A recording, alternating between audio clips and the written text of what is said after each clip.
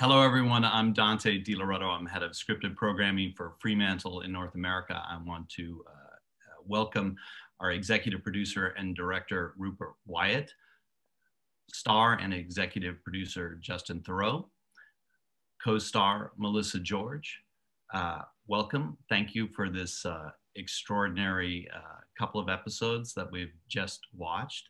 And in talking about the show that we've just seen, I thought we should talk a little bit about the adventure of preparing for a series like this, the adventure of making the show, and then some of the unexpected things that happen along the way. And I think one of the most important things to point out right at the top is that television today is fundamentally different than what it was probably 15 years ago. And this was a road movie shot in 7 states in 2 different countries. And maybe, Rupert, if you could talk a little bit about what that experience is like, visualizing and creating the world that we saw.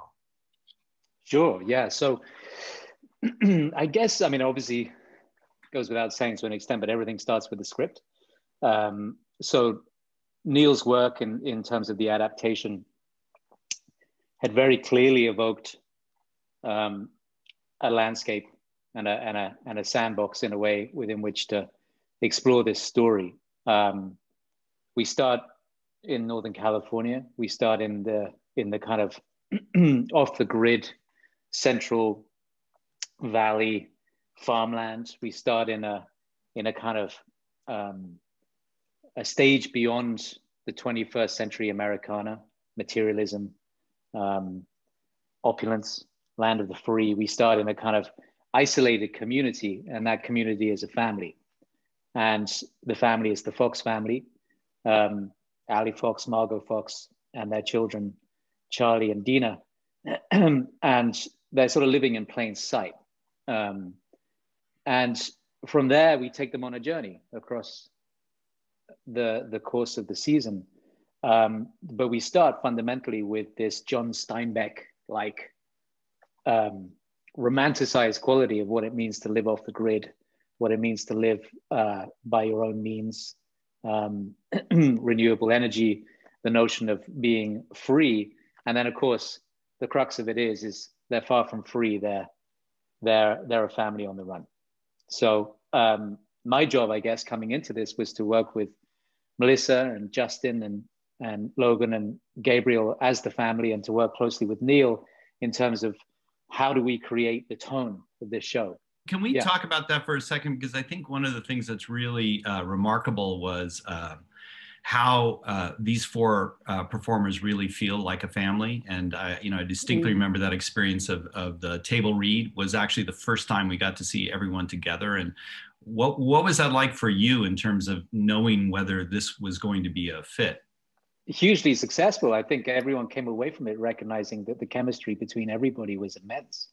So, so much obviously of storytelling on the screen is casting and finding that dynamic between characters and their relationships. And that starts always with the actor, what they bring to the role, what they bring to their personalities, and exchanging with each other. And so after that read, I think everyone came away recognizing that we had a tonal fit for this show, which is a highly empathetic, really interesting dynamic between mother, father, son, and daughter. And add to that, we sort of got to live the experience of the family, and that we obviously shot in sequence, and we had this sort of very bucolic setting that we were all extremely happy with, sort of shooting outside of Los Angeles and at this beautiful farmhouse. And so that sort of further gelled us as sort of this sort of family unit.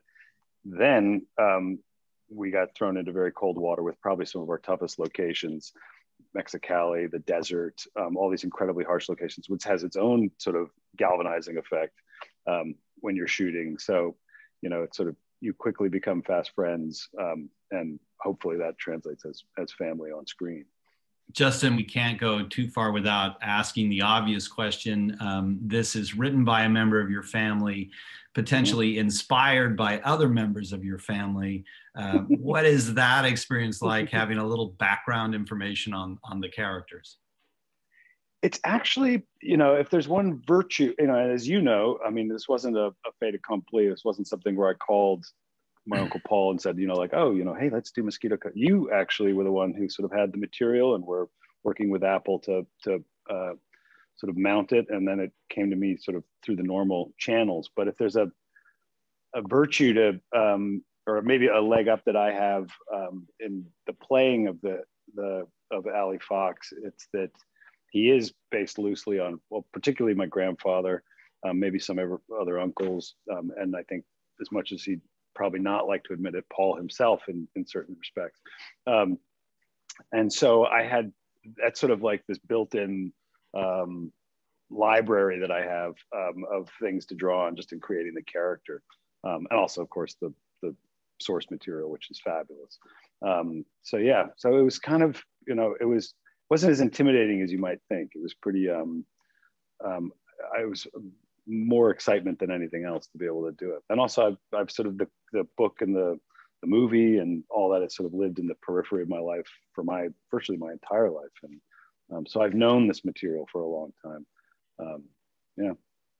And Melissa, when you were first reading this script, what attracted you to the role and to the character? You're obviously an incredible mother yourself, and you're playing a mother who is making some interesting choices about her family and how she's raising her family. So can you speak to us about the script and what attracted you to the story and the character? Well, I read the script, I think about 5 months before filming began, and I didn't want to do a casting for it because I loved it so much. So I was too afraid to not get the role. And so I sat with the script for 4 or 5 months, and I got to the point where I got a call from my new agent and by Justin, by you, Justin, to say, where is Melissa's effing tape or something like that? Like, where is it? And I said, oh my God, now I'm going to have to do the casting. And I was too afraid. And so I finally did the casting. And the next day, I didn't get told I got the role, but I got a call from Rupert, or my agent got a call from you, Rupert, saying, is Melissa fully aware just how hard and difficult this shoot will be? And so I had to sit and reread the script. And I love the character so much for many reasons. It's like a fugitive family on the run. It's like a modern day Swiss Family Robinson. It's got the perspective like these Bonnie and Clyde kind of characters, but seen by the perspective of these teenage kids. It's almost like Bonnie and Clyde with 2 witnesses in the car at all times. And I just had to sit and reread it again and thought, you know what, I want to take this journey. And I'd known Justin from Mulholland Drive from 20 years ago, saying the iconic line, "This is the girl." And so I just felt like I knew you, Justin. I felt like this is something I'd like to do. And I mean, it sounds like I had the choice. It was actually like I wanted this part. You know, I had to like really put myself on the line to get it. And you know, here we all are. You sent us the amazing scene at the telephone with your parents. Can you talk about that as a performer? Well, I had many months of this scene. It was that one scene that I liked actually more than for my character particularly. And I thought, I miss my parents. They live in Australia. The thought of taking a job means I'm not going to see my sons. And so all of that came out, and I did one take in that casting scene. And I just did one take. It was too sad for me to do a second.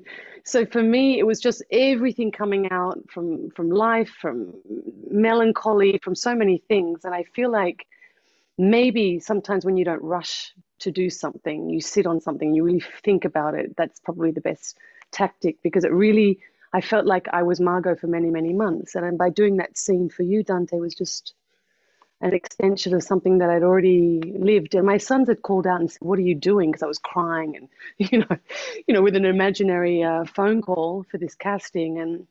And I just knew that if all the planets aligned, I'd be lucky enough to be, you know, Justin or Ali's Margot, really.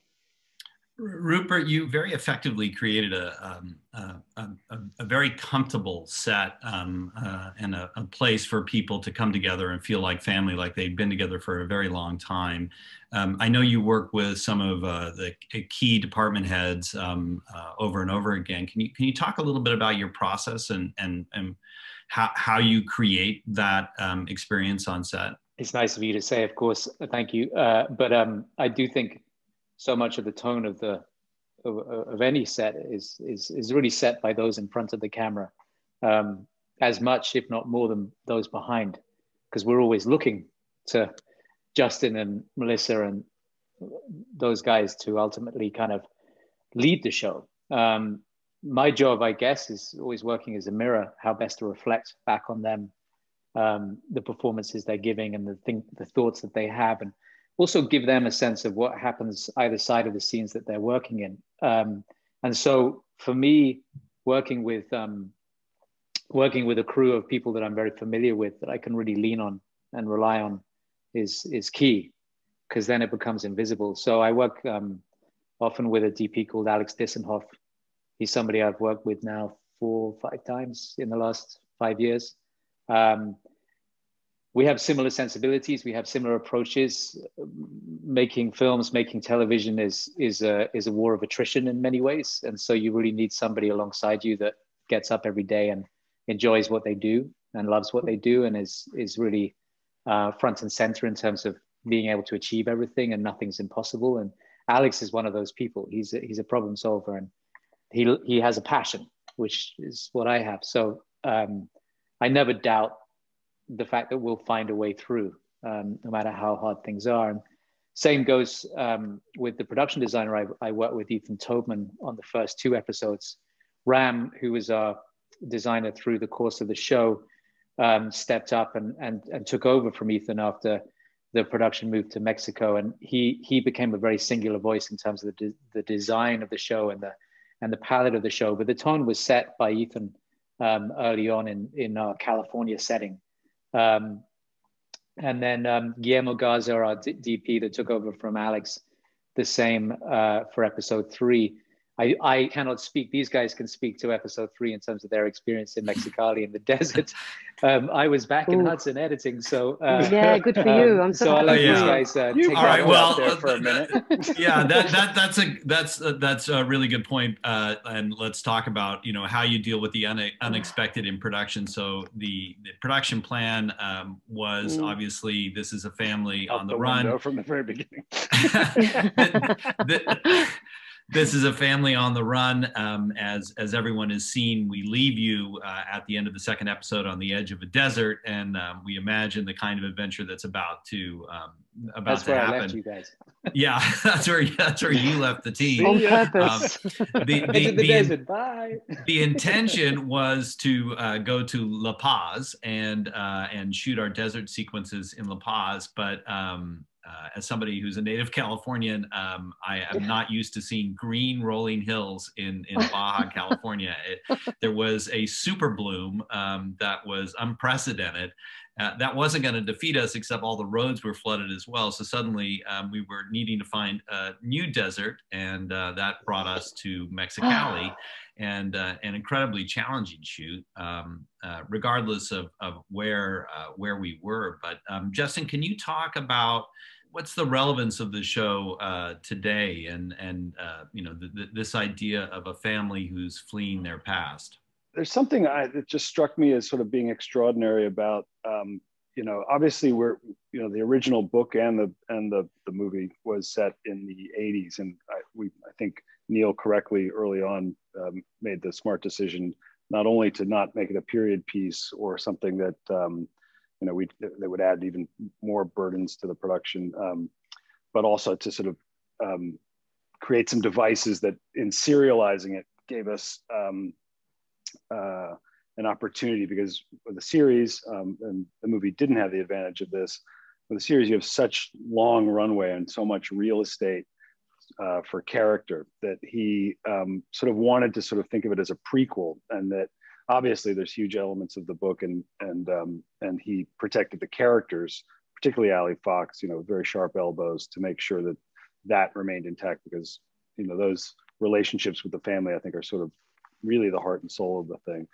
But in the making it current, it makes it even almost more complicated or more difficult for a family like this to live off the grid. This is a family that has no cell phones, obviously, unless someone sneaks one in, no television set, presumably. They don't see movies. They're detached from pop culture and literally, I think, detached from the electrical grid.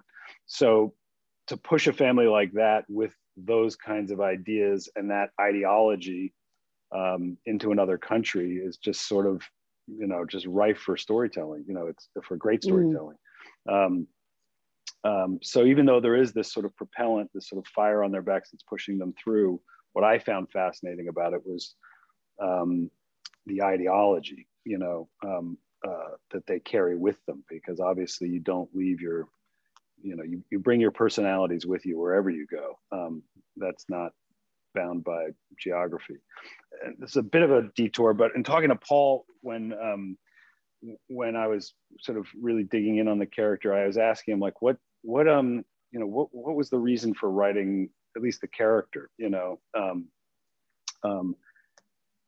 and there were many reasons for it. One of which was, this guy who is sort of almost this uber American in the vein of Hemingway or Jack London or Jack Kerouac for that matter. But he's got so many opinions. I mean, there's no shortage of them in the character. But he said, more interestingly to me, was that at the time that he wrote the book, he had been fascinated by the story of the day, which was the Jonestown Massacre, and how this sort of benevolent preacher had gone from the Midwest to this sort of all-inclusive parish of, sort of a takes all comers kind of parish to San Francisco, and very progressive, and then eventually to the jungles, and then eventually cut to they're all drinking cyanide-laced Kool-Aid, and it's a mass suicide. And he said, obviously there's not a direct bright line between Jim Jones and Ali Fox, but when someone has lashed to themselves to their ideology as much as Ali Fox has, there is something that starts to happen within the family that is the cult of family. The character of Dina obviously is pretty well indoctrinated, we learned in the first episode, into some of these sort of homeschooled ideas that Ali has imparted on her. So it's just, to me, that's what was sort of the reason for doing it, which was, how does this family sort of become this slightly ingrown fingernail, as they are propelled through this world, obviously with great action and adventure and all those things, but it's just sort of it's insane to watch them evolve. The movie itself, and I'll shut up in a second. I think Peter Weir once said, it's a Hollywood movie in reverse. Things start great and end badly. It's not the typical Hollywood trajectory. And with a streaming show, or one that, hopefully in success has multiple stories and episodes to tell, it's just going to get really interesting, I think, because it's, the rubber's going to has already hit the road in many aspects. And to see how that wheel starts to fracture and probably come together again is going to be very interesting to watch. I do feel like the foxes are brainwashed by Ali's ways. It's almost like he says something and we go and do it. It's amazing. But there's also the power. Like a partnership in the. I mean, it's one of the big changes that we made. Obviously with the character of Margot, which wasn't even called Margot in the book of the movie. It was Mother. Yeah. Yeah, and and Neil. She's an equal. Yeah. Yeah, it's a partnership. So they're in sync on that. They're on. For better or worse, they'll always, and if they need to have that conversation, they'll do that apart from the children, but they never sort of together. I love the way how effortlessly they are, like, when we're in the car and the kids are in the back looking like little frightened children, and we just casually say, could you pass me the bag? And you're like going into these deep like theologies about life and all of that. And the fact that the two of us can just work in unison. And I love the fact that the way we are together doesn't really match exactly what the foxes or the situation they're in. Like that's quite a dangerous thing to be doing. And we speak like, sweetheart, could you please pass me the plate? Mm-hmm. And I love that. It's just that's the great opportunity to introduce the brainwashed children. My brainwashed children. Gabriel, Bateman, and Logan Polish, who are sitting in that back seat of that car, and that particularly so beautiful brilliant together. moment. And they look like mom and dad are nuts, or yeah. I was gonna say, I think they know a little bit more than they let on. Yeah, they know a little bit more than they let on. I mean, that's sort of not to speak for them, but I think it is sort of the irony. They're bizarrely the adults in this family, you know, Yes, to a certain extent. for sure. Yeah, I feel like we also kind of communicate more with each other, kind of just like, are you seeing what dad is doing, or just keeping everything low because we know how you guys will react to it. I don't want to speak obviously for Logan and Gabriel, but in terms of my perception of how we were able to start with the notion of Dina having so much conflict with her dad, and then that arc of recognition of they're so similar, and then Gabriel and Charlie being, you know, in many ways idealizing the father and actually recognizing that he's that much closer to his mother, and sort of being able to tell that story of how, you know, characters manifest when you have a kid that's very similar to you in many ways, son, daughter, whoever. And then normally what that means is there's a lot of conflict in the early years. And then as they evolve and grow, you get very close to them if they have those similarities. It's fascinating. I feel like we kind of grow up really fast. I feel like Dina and Charlie age 10 years throughout the series. But I do think we do I mean, I love how the kids start out very mature for our age. I mean, I don't know about Charlie, but Dina starts out very like the parent in the situation. And I think one of my favorite things was, you know, I mean, I did get a lot of questions being like, why did she not leave? Or, you know, why isn't she more, you know, why didn't she stick up more for what she wants? And I think it's one of those things where she starts to realize how much her dad relies on her, and she almost doesn't want to abandon that. And I thought that, I mean, I started to realize that throughout the series, and I was even thinking, why wouldn't I leave this situation? And it's one of those things where, you know, I think she would genuinely feel bad because she knows what her dad gets from that dynamic. And it's almost like that's how much of the parent she is in that situation. She doesn't want to abandon him. Yeah, like zealots need disciples. Yeah. and provide the option for the zealot. And also manipulate, you know, could quite possibly be a manipulation, or it's, you know, that Ali Fox has found that button in Dina, but he knows he can press whenever he needs to, you know, to instill guilt. I just had a moment in the second episode, I think it was the second one, where Dina and I are dancing in the living room. Ali's off, you know, plotting something, and then you see our son wrapping a car in foil. It's just like like the nutty perspective of the two adults and the two kids, but they all have something to do. It's just like, oh my God, what a show.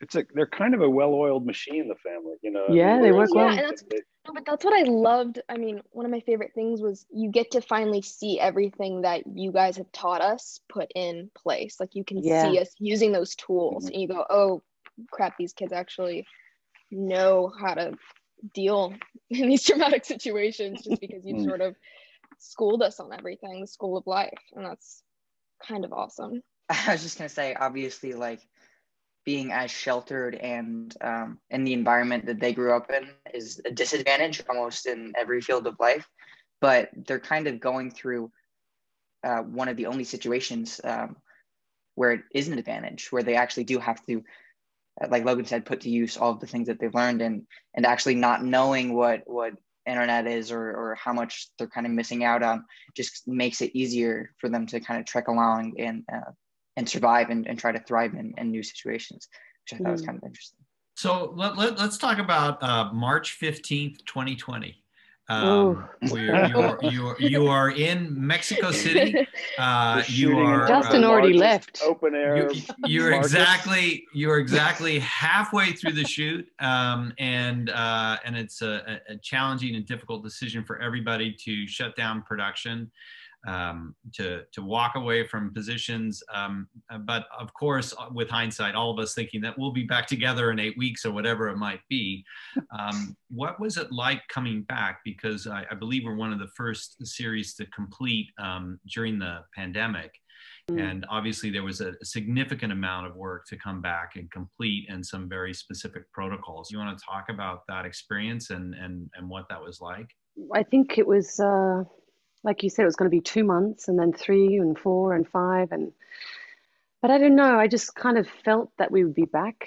I wasn't concerned. I just knew that we would all be back together. And I feel like maybe Justin can speak to that the 5 months allowed us to sort of make changes for the better. I think if productions, particularly hour-long dramas on location, they run very hot engines, so I'm not gonna lie, there was a piece of me that was kind of relieved just because I would be able to catch my breath for a second to shut down. And also we got kicked in the shins pretty hard just by the story we were telling and the difficulty of the locations we were shooting in, which sort of ironically got nicer and nicer as we progressed. But as far as coming back after the shockingly long hiatus, I think we were all eager to get back to work. But I don't know about you guys, but I was I was nervous to come back.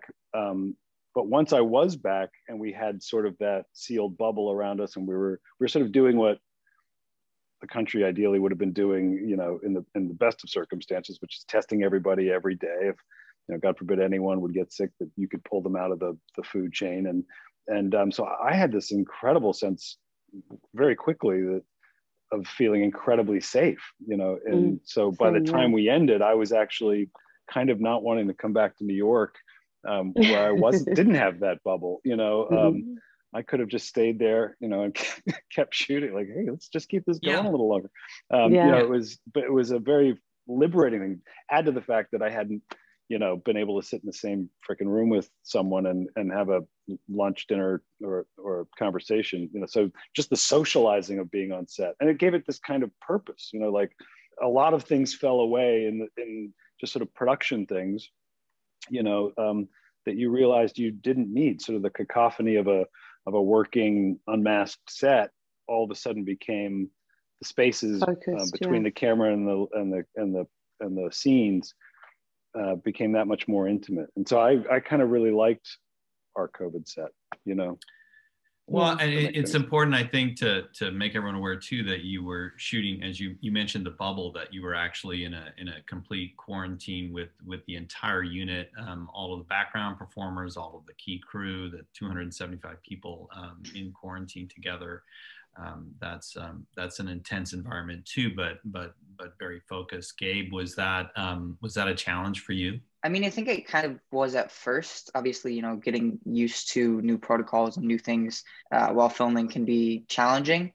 But I think at a certain point, we kind of were in the same groove and same flow that we ever were, almost better in a way, actually. Specifically, like with our bonds and relationship, I actually feel like Guadalajara, which is where we came back post-hiatus, was almost like a second Mexicali, in which we kind of all grew a lot closer.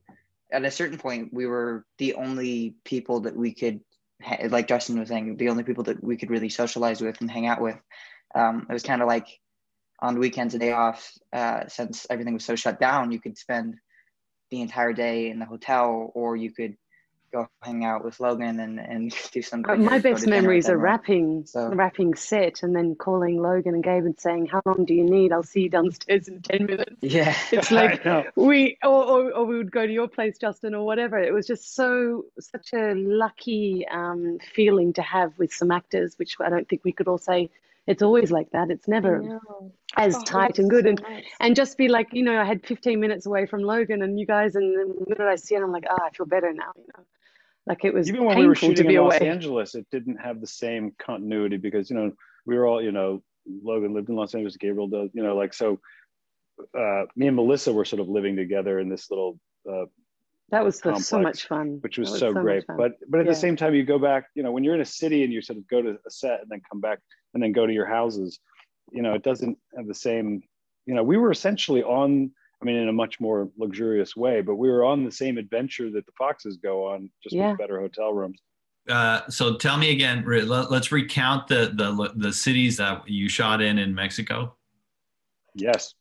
Mexicali, Mexico City, Puebla. Yeah, you can Mexico City. Puerto Vallarta, Guadalajara. Punta Mita. In order. Guadalajara.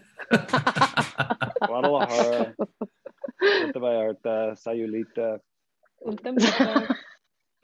I just remember that Acropolis shopping mall in Mexico City. That's a really interesting moment, and it's good to talk about that. We're talking about in episode 2 the homeless encampment that is in Stockton in the story, you actually shot in Mexico. You wanna talk a little bit about that, Rupert?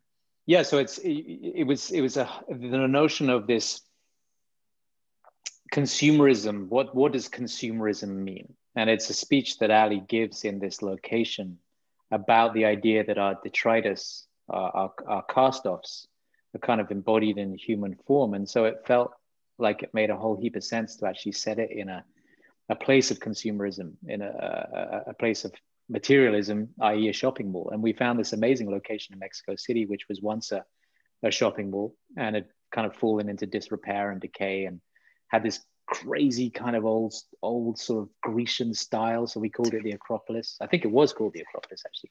We populated it with the kind of denizens of homeless Northern California, but in Mexico City. It was a long night. Oh my god! So a very long night. Logan, who is the most devious of the Fox family? I don't know. I almost want to say Dina. I want to say myself. Like, honestly, the amazing moment. There's that amazing moment where you're in the car and you're looking in the rearview mirror at your father being arrested. You want to talk a little bit about that scene and that experience and what's going through Dina's mind at that time? That night was so wild because it was 5 a.m. and we were trying to wrap it up because the sun was going to come up, and it honestly, it was one of those moments that was like I had to really force myself to get into the character's mindset because I was just so concerned. I mean, like, I hadn't driven a car recklessly like that before, so I was like thinking about, okay, how am I going to do a hard reverse and then, you know, get to this stoplight and drive in a certain way with the camera mounted on the hood. Like, I have a photo and like there's just this camera on the hood, like, and I can't really see. And I remember Rupert going like, you sure we can do this? I was like, sure. Being like, I don't know, actually, I'm really freaking scared. But I just wanted to do it because why not? But yeah, I mean, I think it's one of my favorite moments because it's one of those pivots with a character where you get to sort of see them evolve, like, and you don't really know, obviously the audience doesn't really know what's going to happen, but for me, I was excited reading the script, seeing that decision being made, because it's sort of just that evolution in character and going, oh, she's not going to go with, you know, what we think, she's going to do the opposite. And I mean, I was really surprised when I read it in the script. It completely caught me off guard. And to finish this out, I think another moment that really sticks with me from the first episode, Melissa and Justin, is in that tool shed where you're breaking out the plan and how you're going to, you're at this incredible juncture, and Margot is ready to pull the ripcord and call her parents, and Justin, you're going to take her on a further adventure. Can you talk a little bit about that scene and what that emotional journey was like? I like seeing Ali at it was a weak moment for him, and to see them working together on how to get himself into a better situation. And then you see how pessimistic Margot is, and then you can see why she loves Ali so much, because of his optimism and his ideas, and her eyes start to glimmer when he talks about the trawler and where we're going to go, and let's go to Mexico. And that's what I love, is that sort of ability that Ali has to make sort of Margot open her eyes to life. Whenever I think of that scene, I can imagine this couple. It's sort of what I like about, and it's really the writing. I'm not going to take any credit for it, but I think you can imagine them at, you know, whenever they fell in love at age 20 nothing, you know, kind of going, oh man, we're going to do this in our lives. We're going to do this. And it sort of harkens back to, you know, and I think it's also just wish fulfillment on, you know, something that we all wish, you know, we could do is like, oh, what if I can just kick the front door open and leave the house and not even pay the electric bill and just set off, you know. And it's a, you know, I've often said one of the things that is true of both of them is that they're optimists. You know, I love this couple's optimism. Yeah, me too. It gets tried many times, but and they disagree on things, but all over the writing, I could see their bond, you know, and it's sometimes very unspoken and sometimes overt. and you know, and it's also kind of one of those moments that we talked about earlier, where it's, you can see why they're the sort of unrealistic teenagers in the story, and the kids are the ones going, "What are we doing?" You know, like, you know, and you kind of, they're kind of like those annoying, you know, hippie. They're Bonnie and Clyde with kids, basically. That's what I've been. That's exactly right. That would be a great film. Terrific. That's what we do. Well, it's really amazing to see you all again. It's very cruel not to be able to hug you and shake your hands, and I'm looking forward to the day that we can do that. Thank you for gathering and talking about the adventure of making this show together, and looking forward to the adventure yet to come. Thank you so much to our cast and our director. I also want to thank our showrunner and executive producer, Neil Cross, who can't be with us today because he's halfway around the world. I also want to thank the author and executive producer, Paul Theroux, as well as executive producers, Ed McDonald, Peter Jason, Bob Bookman, and Alan Gasmer. Thank you all for watching, and I hope you enjoy the rest of the series.